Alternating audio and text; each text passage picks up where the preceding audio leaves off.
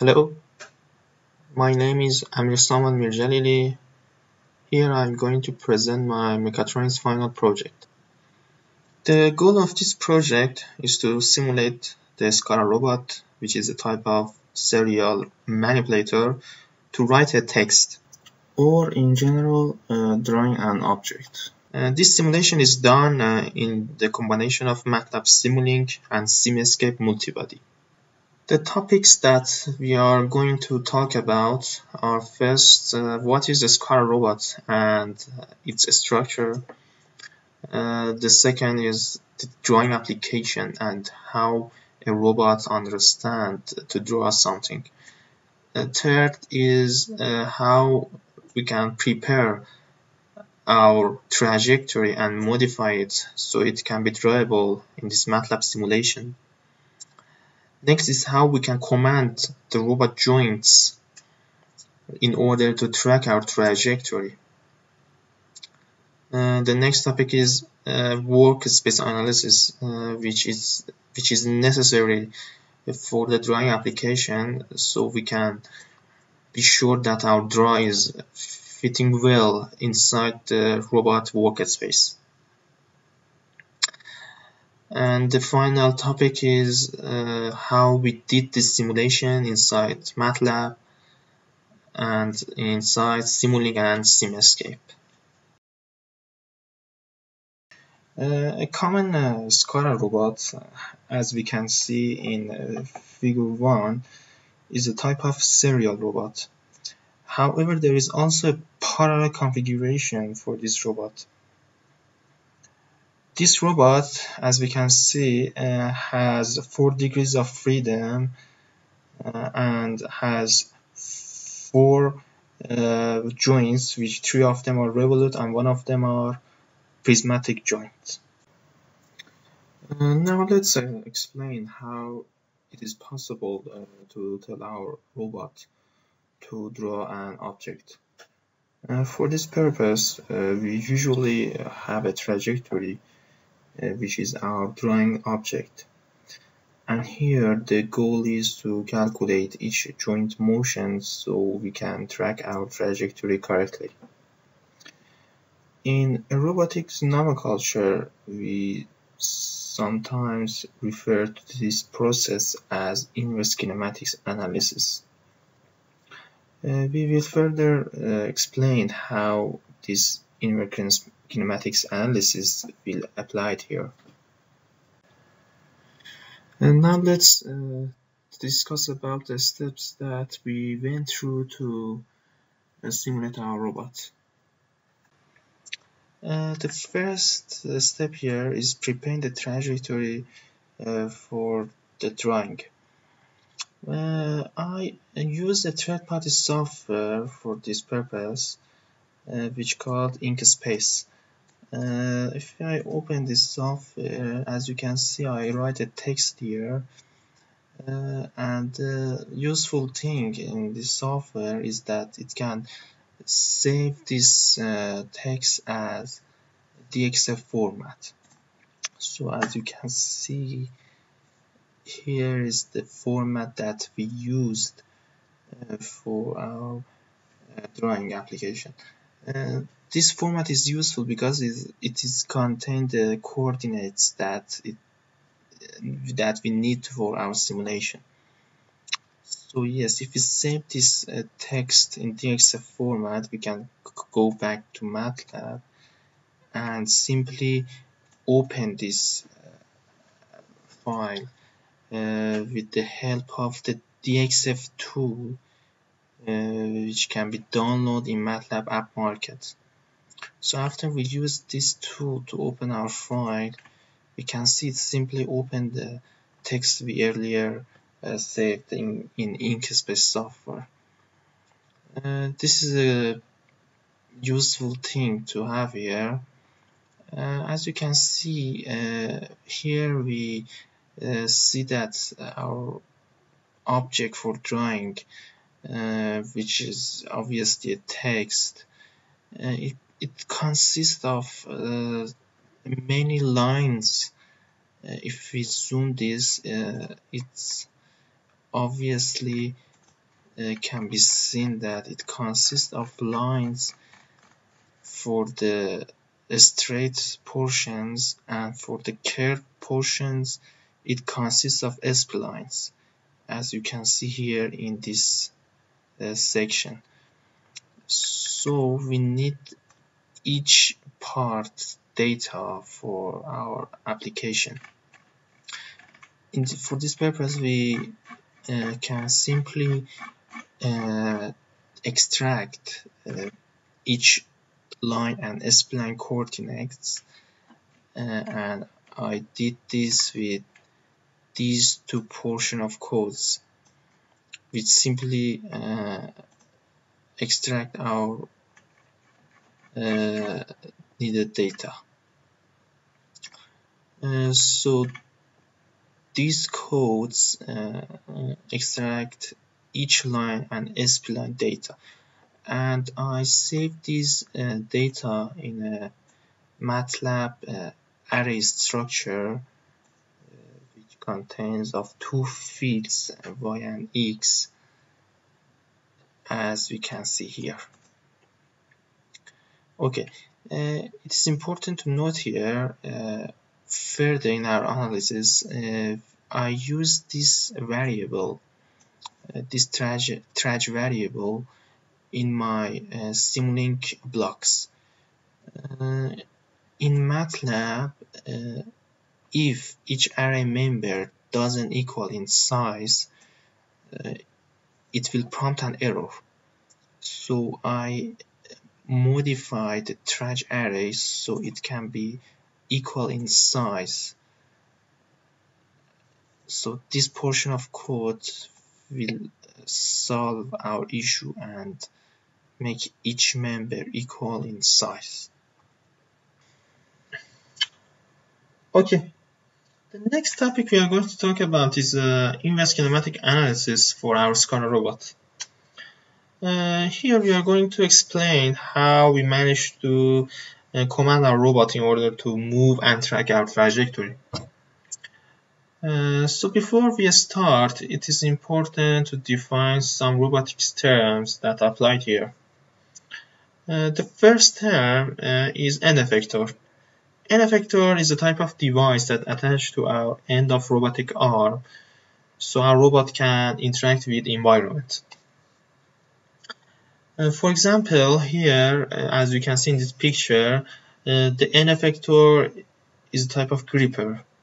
And for our application, which is a drawing application, the N effector might be a pen or pencil or something similar. The next term we use here is joint parameters. So what we mean by joint parameter is the amount of movement for each joint. So for example, here our robot has 4 joints, which 3 of them are revolute joint and 1 of them are prismatic joint. For the revolute joints, the joint parameter is the amount of angle that each joint turns from its initial position. And for the prismatic joints, the joint parameter is a displacement that each joint moves from, again, its initial position. Okay, now we can define what is inverse kinematics. In inverse kinematic, the goal is to calculate each joint parameter by using a given N effector position and orientation. So here we use a method for this inverse kinematic analysis. This method is popular in kinematics, which is called Dynamite-Hartenberg method. Okay, after we apply this method and some calculation and simplification, we finally reach to these 4 equations which relate the joint parameters which are at the left side of the equation to the robot structures, robot dimensions and structure and also robot end effector position. So these four equations will be used next in our Simulink simulations. Okay, in next topic we are going to talk about robot workspace. So what we mean by workspace is all set of possible positions that our robot end effector can reach in environment. So why this is matter? Why this is important? It is important because we want to make sure our drawing object fit correctly inside our robot workspace. So for this purpose, I used MATLAB robotic toolbox in order to model our robot joints and links. So this portion of code will do the job for us. Now after we modeled our robot structure, we can use the function that I wrote here to generate our robot workspace. So what this function does is using some sort of Monte Carlo method to generate random values for each joint and store the end effector position as this function output. Okay, now I really don't want to run this code because it takes much time to load, so I just here show the final results.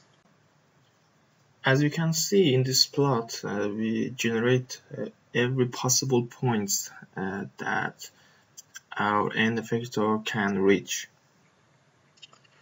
Okay, let me open the original plot here. Okay.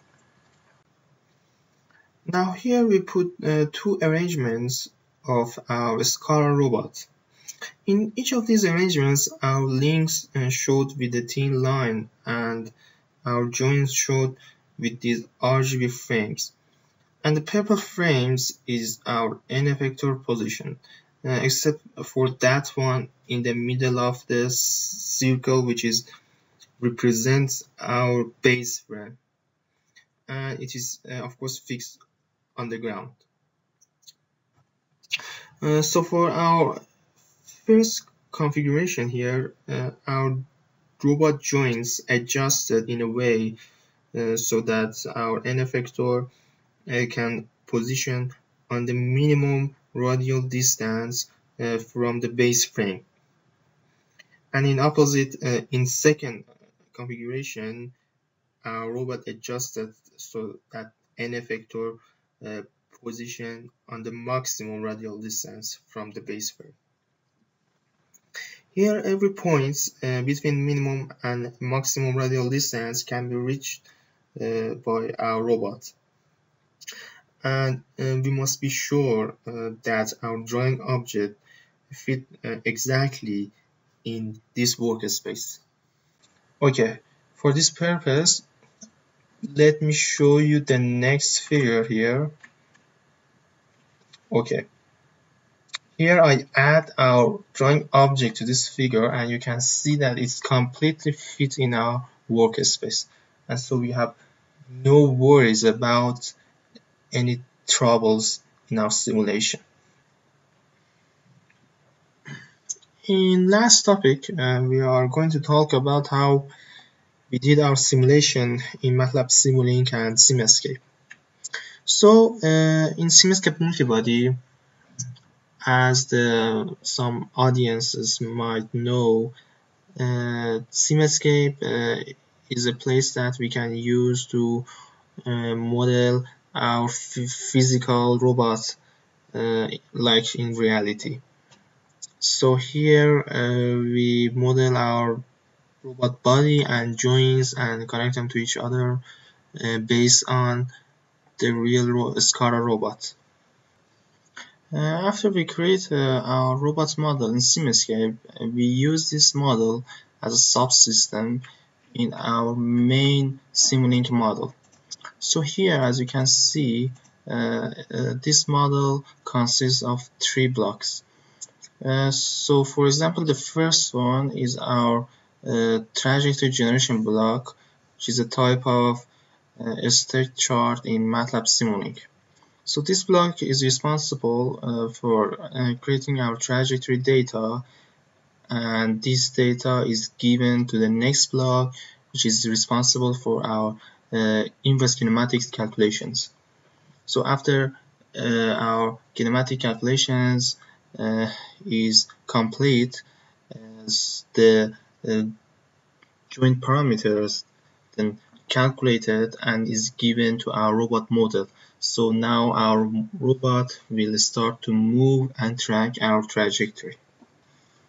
Now let's talk about the details behind each block. So if I open my Simulink model, as you can see here, the first block here is a type of Simulink state chart block. This block is responsible for our trajectory generation. So if I open this block, you can see that it consists of 2 states. So if you recall from our previous explanation, we said that our trajectory composed from so many lines and splines. So what happened here, at the beginning of our simulation, this default transition will activate this state. So here our robot will receive its first line or curve to track. So after the track completed, the next state will switch to the next track. So our robot will switch to the next line or curve of our drawing object. And now after our simulation starts, for each step time, our trajectory will be initialized from this state chart block, and this data will be given to the next block, which is responsible for our inverse kinematics calculation. So this block contains a MATLAB function block, and if I open this block, we wrote the code for all those equations that we saw earlier in our inverse kinematics section. So here our joint parameters will be calculated, and this data will be given to the next block, which is our SimScape model of our scara robot. So now if I run this simulation, we can see the final results here. So this is our robot model, and the end of our end effector, which is a kind of pen, will now start to draw our object.